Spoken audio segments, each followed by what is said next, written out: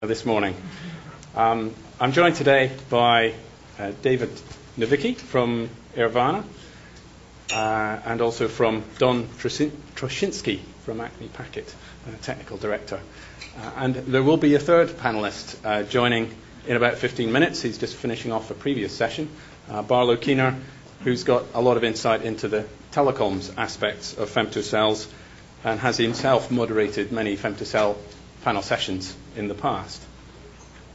So the format today is I'll just give a very quick 5-minute intro into what a FemtoCell is, just a recap of the state of the market.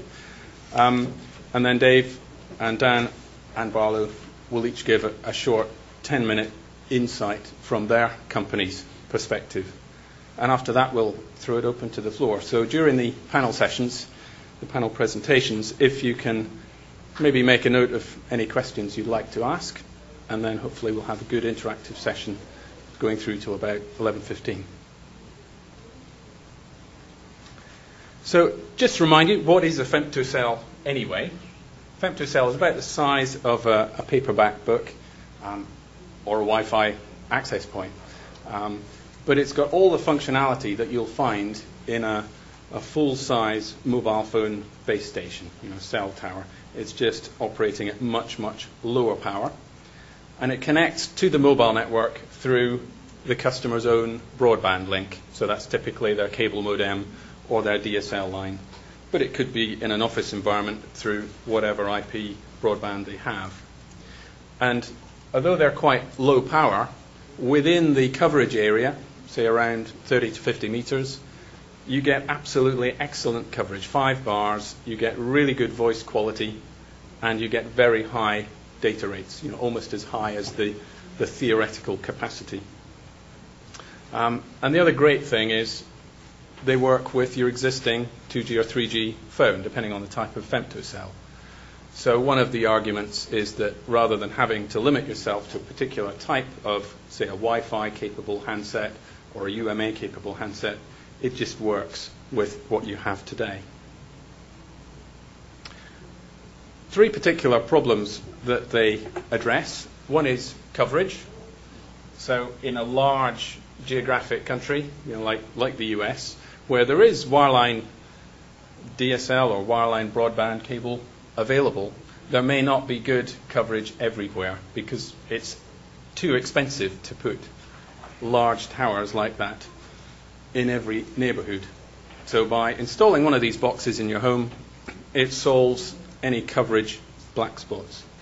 The second problem that it solves is capacity. It's one of the fundamental principles of radio transmission is that within a cell, you can only transmit so many bits. And we can go to 4G, we can improve the number of bits, we can use all sorts of spatial diversity techniques to maybe increase it from the 3G to 4G, by 3 times or 5 times, or you could say more. But by deploying very, very small cells, you're talking about 100 times or 1,000 times more capacity. And the third area is really around applications, where there's some quite innovative ideas being promoted, that your phone becomes aware that it's in your house, in your own FemtoCell space, or femtozone as it's called, and it can do things differently. And that might mean something as simple as just presenting a different menu screen. This is being demonstrated by some companies. Having events that are triggered as you come home, or different charging and billing principles. In terms of the state of the market, forecast for this year is something around 200,000 units would be shipped worldwide. I've seen some analysts forecast that perhaps 50% of the market, certainly in the early years, is going to be in North America because you have the fundamental things of pretty poor coverage, really good wireline broadband, and a reasonable amount of money. But the whole industry is geared up for quite a significant volume of growth. Now, 12 million may not seem a large number when you compare it to the 4 billion mobile phone users in the world and handsets. But it's a huge number when you compare it with the 4 million cell sites that are installed worldwide today. So that's a total number of towers in the world. we could well have more femtocells than cell towers in about 18 months. Progress has been good. The 3GPP Standards Committee has got femtocell standards for both 2G and 3G systems, and the 3GPP2 Committee also has made significant progress in a CDMA standard, which I think might be discussed by later speakers. And the LTE standard that's been generated and developed by 3GPP also includes the femtocells almost from the ground up, so it's not being added on, and that means that as an integral part of the standard, the whole thing will work a lot better. In terms of geography, as I've said, I think North America is going to be the most, the highest volume and the quickest take-up. We're also seeing a lot of interest in Europe. It's available today in the UK, for example. I can go and buy one. I have. We've seen SoftBank and other operators in Japan very interested, and many other parts of the world are actively running trials today. And the last point I'd like to make is partly because we're at a 4G Wireless Evolution conference. One of the interesting things to me is that the latest 3G CDMA femtocells, and it just so happens that my next speaker has a product that does exactly this, is compatible with the IMS core network. So by deploying 3G CDMA femtocells today with an IMS core network, it prepares the operator for their evolution to 4G, because they'll have that core network in place and will already have tried out many of the services. And so when LTE comes along, it'll just mean it works faster, lower latency, and so forth. So with that quick roundup of the state of the market, I'll hand over to Dave. Great, thanks, David. Okay, so my name is Dave Nowicki, and I'm with Airva. Just very quickly, Airva has been in business since the year 2000. We've been a mobile broadband company from the very beginning, starting out with macro base stations and RNC controllers and so forth, selling them through the likes of Nortel and Ericsson, and about 4 or 5 years ago started getting involved in FMC with security gateways, and with the most recent product being FemtoCells. So we sell FemtoCells both on the CDMA side as well as on the UMTS side, evolving toward 4G. The way that David asked us to prepare this was really to cover a series of topics that we can go into more detail during the Q&A session. So I'm just going to cover some things that might be interesting to talk about later. But it really is more of a series of topics rather than sort of an argument for one thing or another. The first is, if we think about being at a 4G evolution conference, it's interesting to think about how 4G has evolved from previous generations. And I quite liked this morning's presentation. I thought that the speaker's comments, Barlow Turner, were quite right on in a number of areas. One was having to do with evolution of generations, how long that takes, the steps that you have to take along the way, and so forth. I thought those were very good comments. I think that we've got into a point with spectral efficiency of diminishing returns as we're going from 3G to 4G, and I think that, as the speaker mentioned, a lot of the benefits that are coming from 4G have to do with exploring new domains. So the most important domain to explore is the spatial domain.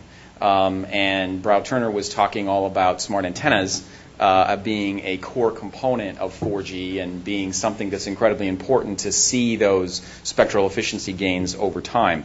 And I agree with that entirely. Now, having said that, it's interesting to note that smart antennas are something you could do in 3G or in 2G as well. I personally had deployed a lot of smart antennas in 2G a long time ago in Japan.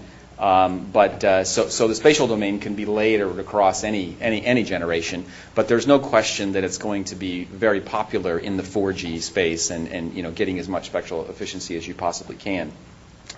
So the point is that when you look toward future generations, you have to bring in the spatial domain. The first way to bring in the spatial domain is smart antennas. The second way to bring it in is femtocells. And femtocells are effectively smaller cells, so you're dividing things up into a smaller section, and you're basically, as a consumer or as an enterprise, you're owning that piece of spectrum. It's all yours. You're not sharing it with anybody else. And you can get to very high levels of coverage and capacity and so forth. So that's a nice thing to be thinking about, as David mentioned. And it's basically, as you add more femtocells to the network, you get more capacity. It's that straightforward. It's a very linear relationship. It's the first time when you're adding base stations that you're actually adding capacity as you're adding those base stations. Next thing I want to mention is the Femto Forum, because I think that the Femto Forum has actually addressed a whole bunch of issues that were holding back, the industry early on. Through a lot of collaboration amongst more than 100 companies, the Femto Forum has really gone a long way towards addressing issues around market development, technical deployment issues, standards, and so forth. And so it's been a remarkable amount of cooperation that's happened within the industry.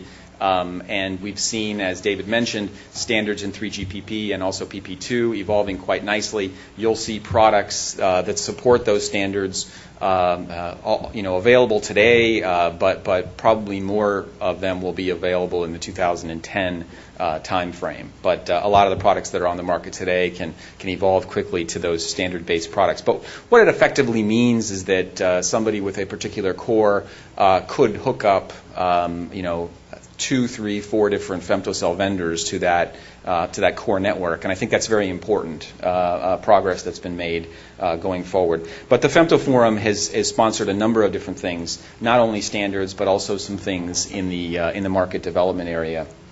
One of the most important things in the market development area has been the business case. A lot of people say, what's the purpose of the femtocell? How does the operator make money? And what does the consumer get out of it?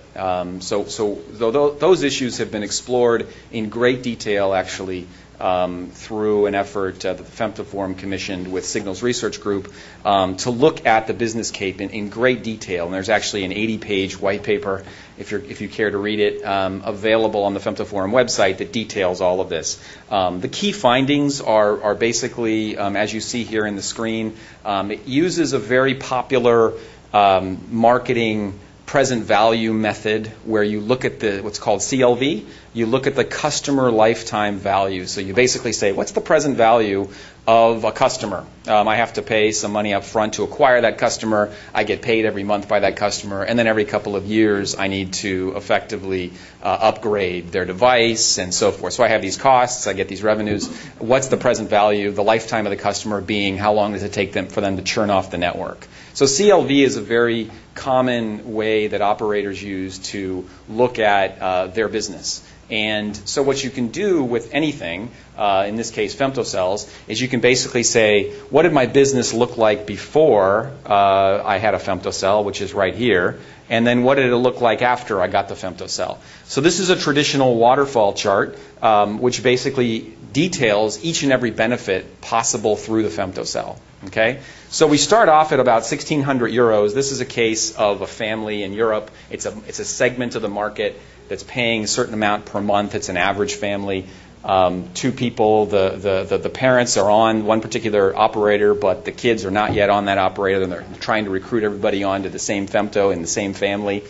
So what happens is it starts at 1,600 euros. And effectively, that's the present value of the customer today, of that average customer in this particular market segment. And then what we do is we first value destruct here. We add the femtocell. We go down because we've added about $400, in euro terms here.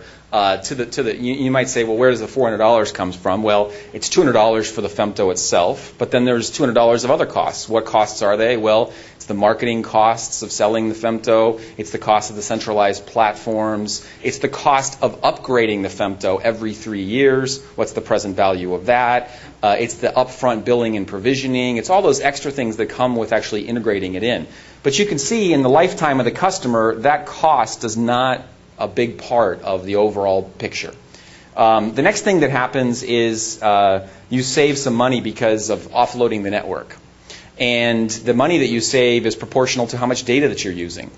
And in this sense, this is an average family that has just phones and so forth. They don't have a data card or anything like that, so they're not using that much data. So the savings are not huge in this particular case. You'll see in the next case that they are.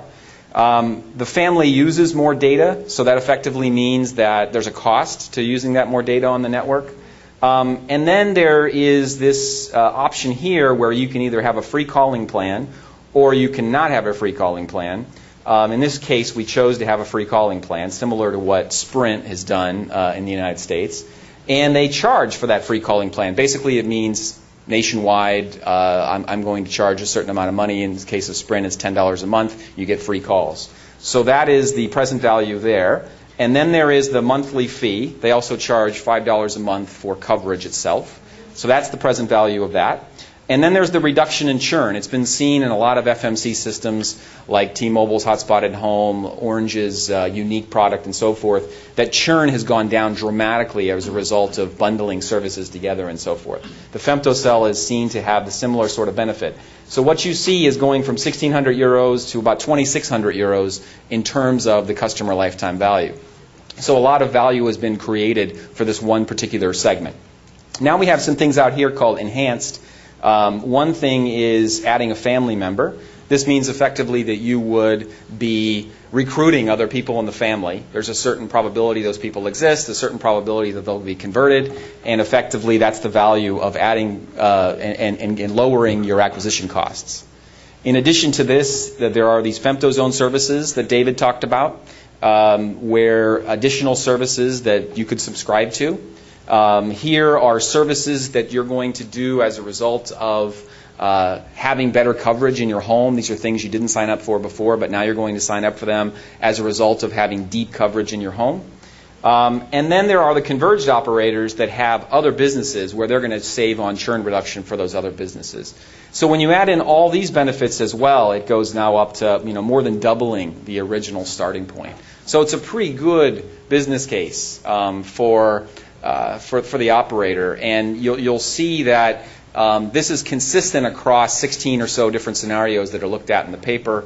There's a model that's available to put in your particular parameters. Let me show you one more case. The next case is the heavy data user. This is the user that Brow Turner was talking about in his mobile broadband talk. This is the user that uses gigabytes of data on a mobile data card, very common. In this case, what happens is the user is actually worth less to start with because they use so much traffic. A mobile data card user is much more costly to an operator than a regular voice user. And so the starting value is actually lower, so the cost of the FemtoCell actually looks a lot more pronounced on this particular chart. However, immediately, all the network cost savings make it such that you get that back from the very beginning. So theoretically, the operator could give away the FemtoCell and immediately be saving the costs up front and not need to charge anything for it. And some operators, T-Mobile's a good example in Germany, they've actually taken the strategy where they're going after heavy data users with the FemtoCell to try to get them to offload off the network, and that is something that they're using to create more capacity on their network. And this is one of the reasons why they might want to do that. Churn reduction is, of course, still prevalent in the mobile broadband case. And so you can see that just with these two benefits, there's a positive business case. We first went down here, then we went back up here, then we went up here to get to here. So you can see there's a positive business case for the mobile broadband user as well. This is what the 4G case would look like. Because the 4G case, in many respects, for FemtoCells is effectively this case here. The last thing I wanted to mention is just the play of complementary mobile broadband versus fixed mobile broadband. There's a lot of people in the room, I think, that are proponents of Wi-Fi. I picked that up from the earlier talk at 8:30 this morning. And I think that one of the questions that's often asked about 4G and femtocells is the question of, well, with 4G and femtocells, isn't it really a mobile broadband play? And so how much data is somebody really using in their house? how much data are they actually using in their house. It turns out if you look at the data in the 3G space, about 50% of mobile data traffic is actually used in the house. And so you have to ask yourself, why are people doing that? Why are they using mobile broadband versus fixed broadband? There's a bunch of reasons for that. But you also have to ask yourself, those mobile broadband users that are using data in their home, are they doing it as a substitute for fixed broadband, or are they doing it as a complement for fixed broadband? Do they have both services? Do they have mobile and fixed together? Are they going to continue that model? Because the FemtoCell needs that broadband connection. The FemtoCell is going to need that broadband connection in the first place. So as it turns out, this is some data from Analysis Mason, and this is a European outfit that looked at this, and what they basically found was that 2/3 of the market in this example is Europe are actually people that were using mobile broadband in a complementary sense. 2/3 of the market were using it from a complementary perspective. 1/3 was using it as a substitute. So the vast majority of the market is in fact using mobile broadband and fixed, which furthers the business case to put a FemtoCell into the mobile broadband 4G era and offload that traffic and make the business case for the operator. So these are some more things we could talk about in the Q&A section. These are common things that are talked about in the industry. One is cost. Another one is the compatibility. Another one is interference. Is there going to be interference with the macro network? Another one is health. As it turns out, FemtoCells are basically transmitting the same or lower power levels as things like Wi-Fi and cordless telephones and so forth. So it's all sort of in this same class of products. But this is an issue that comes up because people immediately think, oh, it's a large macro cell that's being condensed into my home. So what does that mean, right? And so that's an issue that definitely can be very pronounced in places like France and other places where these issues are much keener. But it's something we could talk about in the Q&A. And I already talked a little bit about the operator business case. We could talk about the consumer business case. And then in terms of product readiness, lots of vendors, lots of operators doing femtocells, lots of test equipment and so forth is in place. A lot of companies that are lined up and ready to go. So it really is a market that is just emerging now. There are 4 operators that have commercial networks in place and many more to come. Okay, thank you. Thanks very much indeed, Dave. So hopefully you've made a note of a few questions you can ask Dave a little bit later on. But meanwhile, I'd like to introduce Don Troshinsky from Acme Packet, Technical Director, who will be covering some of the core network issues and security aspects. Excellent, thanks. Thanks, Don. Great presentation. I can even validate some of that data. It's fascinating because just anecdotally, I've had my FemtoCell in my home for a year at least, I guess. Pre-market trials, I was able to get one. And truly, I'm offloading the macro. There's a business case for customer retention. I'm certainly saving the operator's cost. Certainly trying to get my wife onto my plan so she can use the FemtoCell. It's just fascinating. I'm almost modeled by that chart, so it's very valid data. I was asked to talk a little more about the architectural questions or issues behind the FemtoCell, and so now you're going to go from the user experience and market data into the network, and that's because Acme Packet, specifically, we provide a component of the FemtoCell solution. We focus on IMS elements specifically, and also the security gateway component. So I'll be talking about the technology a little bit further into the network. I can't paint quite such a rosy picture on the standards front. Certainly IUH and the Femto Forum and 3GPP really was able to move forward with a standard that that works with the 2G and 3G networks. I think the IMS and 4G, which is really the topic of this conference, is a little bit up in question. There's a lot of activity in 3GPP even this week on the subject.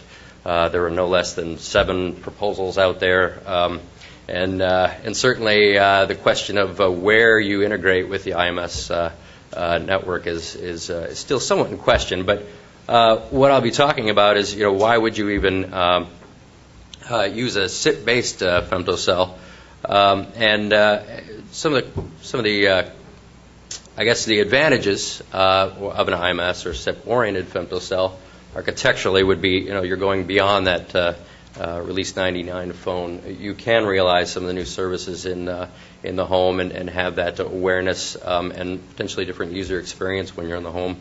Video doorbell, for example, would be one. And so really you can see new or innovative services with a more IMS-oriented femtocell. Certainly the operators that are looking towards IMS for their femto or technology are looking to reduce the load on the MSCs. Really you can take more of an MSC-oriented approach, or you can take an IMS-oriented approach architecturally in the femtocell deployment. And really that probably depends upon how much you'd like to offload from the existing MSCs. Certainly you can reduce your dependency on some of the application-specific gateways that are required when you use the legacy technologies and leverage the potentially existing IMS network that's out there. So femtos potentially represent an early ROI for the IMS evolution. So architecturally, with SIP, of course, comes the need for control of that SIP.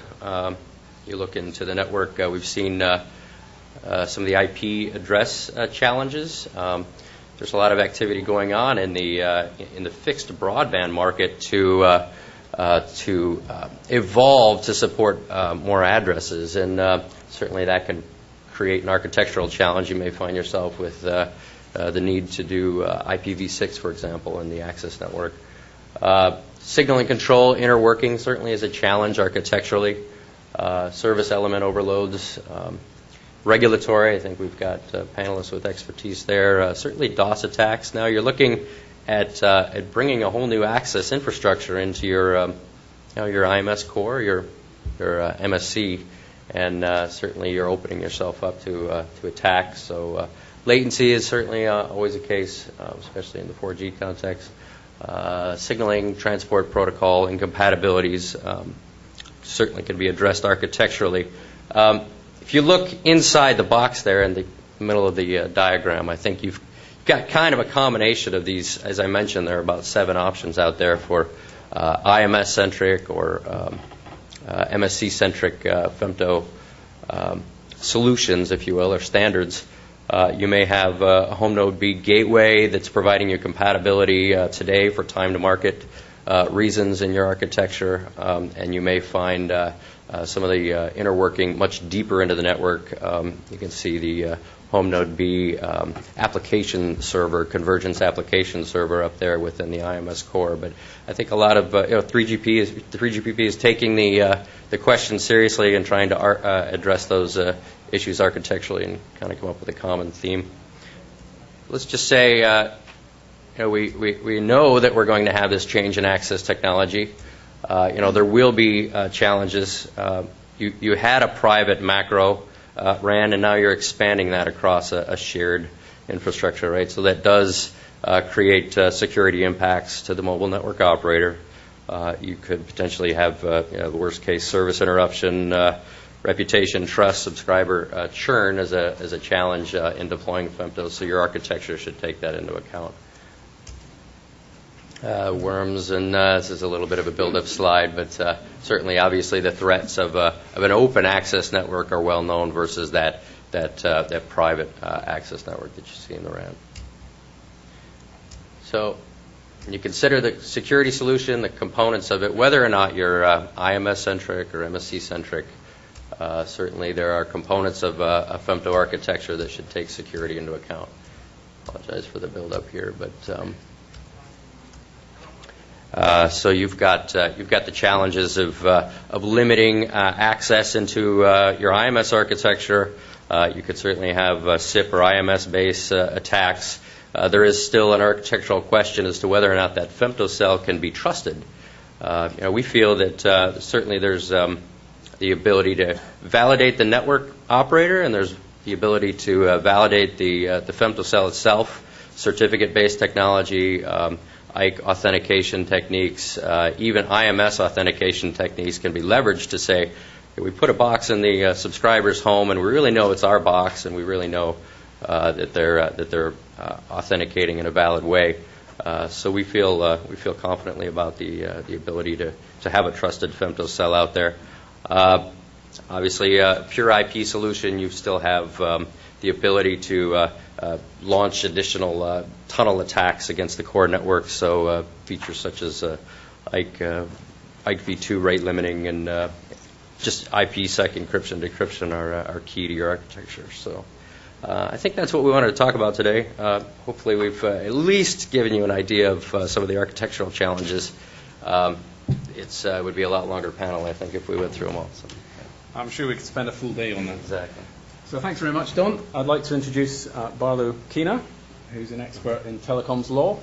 He's very familiar with FemtoCells. Tells me he's run many more FemtoCell panels sessions at conferences than I have. No. And he's got some insights into some of the legal implications which may not be obvious.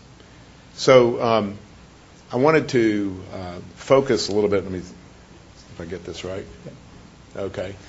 On FemtoCells, the interesting thing that Don was just talking about is you have this dramatic shift that FemtoCells are going to, I believe, require. And I go along with the case study.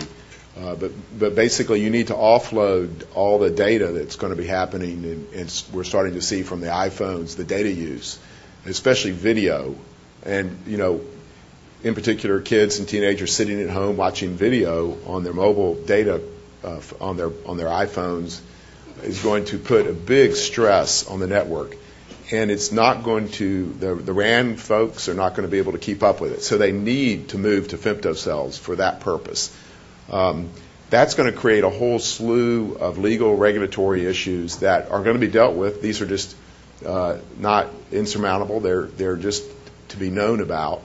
But they will occur. Right now, a macro tower, which all of you are familiar with, has a barbed wire fence around it. And, you can't get near it. Well, suddenly we're going to deliver the macro tower into the hands of the consumer. And they can do whatever they want with it. They can hack at it. They can, they've got full use of it. They can take it to on vacation with them. They can take it out of country with them. And when everyone who's not in the who has a FemtoCell here? So 2. Okay. And panelists. You don't. None of y'all don't count. So I know Verizon has their extender service, but usually when you talk to someone about FemtoCells, you say, well, it's so I can get service at home where I don't have it. They go, great, I'll take it to Vermont with me because I can't get service there. That's what the consumer thinks. But they may think they can't get service in their basement. But taking it to Vermont is what I'm going to address, some of those issues. There's really no regulation of FemtoCells. I'm speaking mostly for the U.S. Because usually regulation lags behind the use of a service, which is normal. The problems arise and then they get regulated. There's the first mention of FemtoCell is in a document by the FCC in February 2008, where they talk about Airva products. But that's pretty much it. They mention trials of pico cells in airplanes. There's going to be this issue that will arise. VoIP is very heavily, if you know about regulation, is heavily regulated by the FCC, and it's not just free. You can do what you want with it. There's 911 regulation. There's USF charges. Network neutrality plays a little bit of role. You can't really block a VoIP call if you're a wireline carrier. FemtoCell looks a whole lot like VoIP service. But wireless is also highly regulated. There are rules for 911, the wireless carriers. It's been highly regulated for years. Is this service, is it a wireless call? Is it a VoIP call? Where is that going to fall out when the FCC takes a look at this? So they're going to say, does this fall under the VoIP regulations? Does this fall under the wireless regulations? I mean, we all might say it's wireless. There's no question. But when you take a look at it, especially if you start getting some of the smaller revolutionary, I'll call them, wireless companies that are using VoIP in odd ways, they begin to look like wireless carriers. They begin to look like VoIP companies. So interconnected VoIP service as a definition. It requires a broadband connection from the user's location. If you read that definition, it permits the user to receive and terminate calls to the public switch telephone network. This service, the definition that the FCC has, begins to make FemtoCell usage look like VoIP service. It's hard to tell the difference. 911. There are 140,000 911 calls, really more than that now, made every day in the U.S. from wireless phones. So FemtoCells present an interesting challenge in that right now when you make a call from a wireless phone, you can triangulate or you can use the phone's GPS to determine where the caller is calling from. That regulation is in evolution with the FCC. It's not really completely tied down. It hasn't come to the point where you have to have a GPS device in your cell phone. With a FemtoCell, you don't know where the antenna is, so it's much harder to. It could be in someone's home. It could be you just don't know where it is. And if you're on that FemtoCell, it's going to be much more difficult, not impossible, to determine where the caller is calling from. You might say, well, the FemtoCell has a GPS chip in it, and that's going to eliminate the problem. Well, if you turn it on in this building, the cell won't know where it is because it can't get to the satellite. So there's some workarounds, but this is going to be an issue. This is kind of an issue that most of the network folks don't want to talk about, which is billing issues, but everyone in here is familiar with the class action suits. Oh yeah, there was a $500 million settlement by Verizon Wireless to pay for text messages that they said, and you see the class action. That can wipe out a lot of profits early on that all the work went into. But you're going to have roaming issues. And the roaming issues are kind of interesting. There are 95 cellular companies in the U.S. that are facilities-based. And everyone says, well, there should only be 3 or 4. Those companies that are small, they could take a FemtoCell, and let's just say you're an Iowa company, and one of your users could take that FemtoCell to New York City. There's no requirement that the FemtoCell be locked or that it have GPS. There's no regulation. And other users in New York City could end up on that FemtoCell, and all the minutes that go through that FemtoCell would be considered roaming. And so the carrier that is normally located in New York would be paying roaming charges to the carrier in Iowa because that's the way the call would be made. This is just a issue which is addressed by Acme Packet a little bit, but this is where you have the FemtoCell at home. That ugly monster at the top is a parasite. A lot of people call Vonage parasitic VoIP because they're using somebody else's DSL to get to the internet. Vonage is not paying for it. So all of a sudden the wireless carriers are going to be the same parasite that Vonage is. And they're going to be dependent on the home network being correctly configured. So there is the chance that it could be blocked. So you might have blocking, just like peer-to-peer blocking. That's a network neutrality issue. And those VoIP calls will be subject to deep packet inspection by the wireline carrier. So with IPsec, you might eliminate that, or you may or may not eliminate that. But it does raise new issues that have not been addressed by the wireless carriers to date. So that's the end of my session, and look forward to your questions. Thanks very much, Barlow. I think there were a few extra issues and certainly some new points that I hadn't seen before on that. Hopefully the talks that you've just heard have stimulated a few burning questions. I can see a few hands ready to go up. So, yes, gentleman at the back there.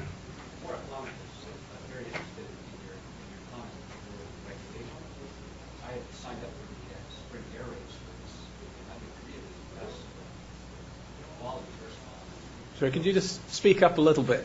Sorry. We can't quite hear you. I signed up for the Sprint Yep. And I've been very impressed not only with the quality of the service, but also it seems like they're really taking the regulatory side pretty seriously. My base station is in Dallas, and I'm right on the fringe coverage for Sprint, and it really improved the coverage significantly. I'm getting 2,000 feet outside my house sometimes. I can check and I'm still on the areas. But then I said, okay, I'm going to take it up to my cottage in the Adirondack in upstate New York. And by the way, I could not connect it to Sprint in the first place until the GPS took like 3 hours for it to immediately lock on and that sort of thing. I took it up to the Adirondack, which was outside the Sprint coverage zone.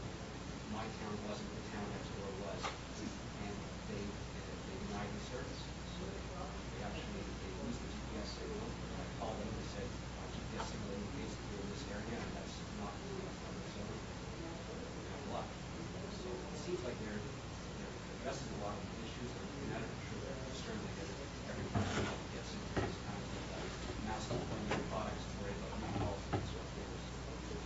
Just a comment. So that's a good comment. Does anybody have any questions for the panel? I'll follow up the comment, though.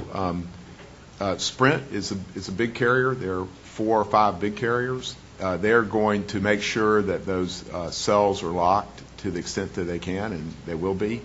But you've got other carriers both here in the U.S. and outside the U.S. that there's nothing to prevent someone from Bangladesh or from Malaysia from bringing their FemtoCell to the U.S. And all of a sudden you might be a user for Verizon, and you might have a huge international call showing up on your bill.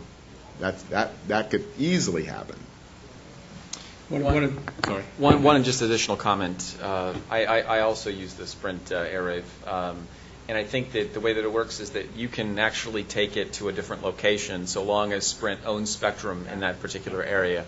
But if you go somewhere where they don't own the spectrum, then that's what the FCC, then effectively that's when they're going to tell you you can't use it because we don't own spectrum there. So it's for moving about, it'll be good for a hole in the coverage where they're supposed to have coverage, right? But not necessarily into some brand new territory as you're envisioning. Yeah. So there's legal implications. Yeah. One of the examples that was given was in Singapore. The operator there, StarHub, launched service, and there were some anecdotes of people traveling abroad, taking a FemtoCell, plugging in, in a hotel, and making calls effectively on their home rate. And that worked for a while, but really that is not a good idea because it does interfere with the other networks in the area. So the way they block it is that they look at the IP address that the FemtoCell's coming in on, and they can tell if it's out of the country, and they just block that. So there are a variety of ways, including sniffing for other cell sites and their identities that can be used as well.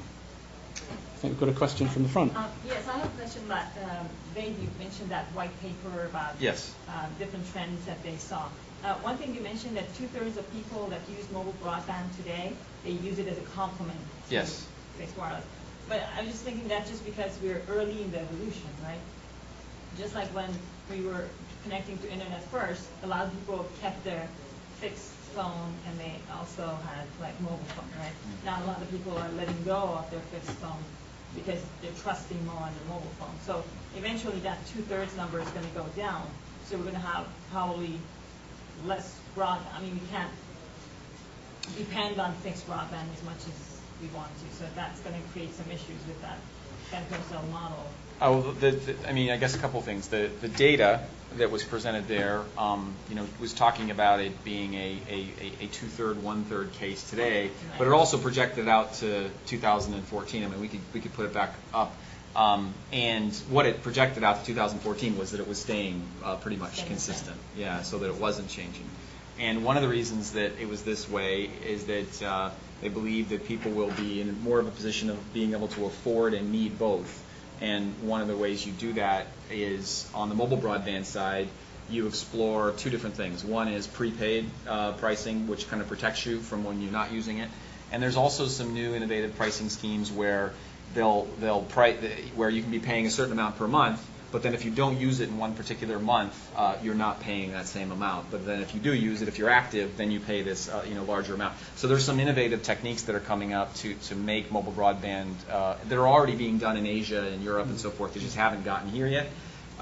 So that's the first thing about it. It looks as though it could be cost effective to have both. But I think that a lot of the mobile broadband, the reason that a lot of the traffic is done indoors just has to do with the simplicity of it all. Once you're connected in mobile broadband, you can be connected all the time wherever you are. So it's a very simple thing to be thinking about. In terms of the whole idea of relying on just wireless, I think that it's different between voice and data a little bit. I think that you can cut the cord on voice, but you can still have your broadband connection, right? It's possible to do that. A lot of people do that. And you'll still use your broadband connection for the internet and those sorts of things. And I've actually heard more recently as well is some carriers that have both mobile and fixed, thinking they might bundle fixed broadband with a femto together as a service to go and sell it to somebody that has only mobile broadband.